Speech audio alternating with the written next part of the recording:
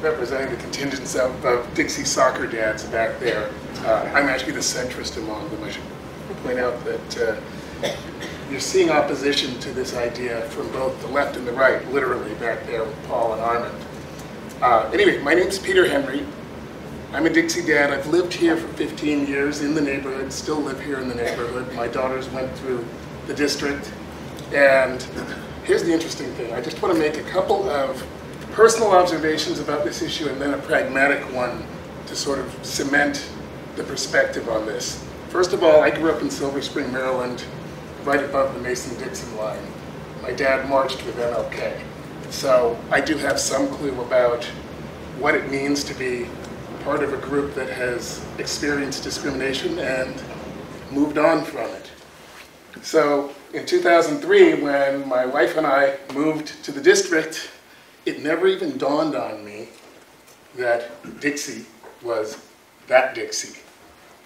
Just never dawned on me. And the reason was that I was raised to think different. That I got to see firsthand the speech where MLK said, we're interested, we're looking forward. He looked forward to a time where people were judged by the content of their character, not the color of their skin.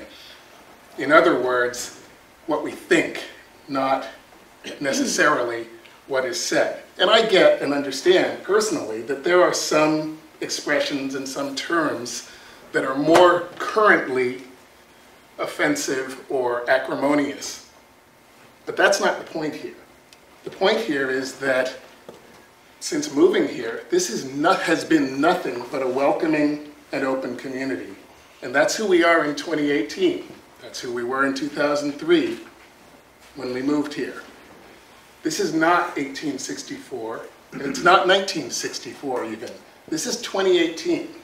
And this community reflects the liberal and accepting and open and welcoming ideals that we would hope to live in.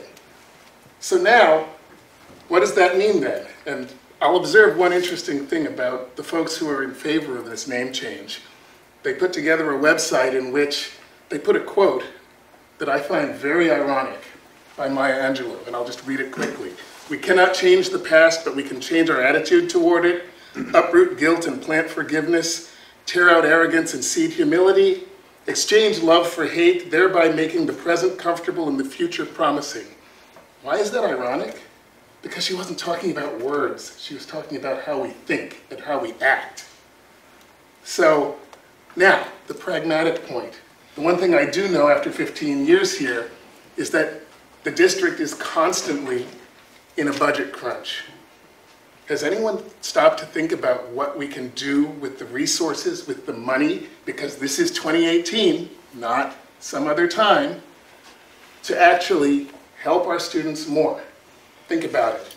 A rough calculation of this name change would run into the tens of thousands of dollars. If anyone thinks that that doesn't make a difference to this district and to our kids, they're mistaken. So for that, for the pragmatic reason and for the personal reason about who this community is, this community, not outsiders telling us what we should think, but this community from the inside is, I'm strongly opposed to putting our resources to this effort at this point. Thank you.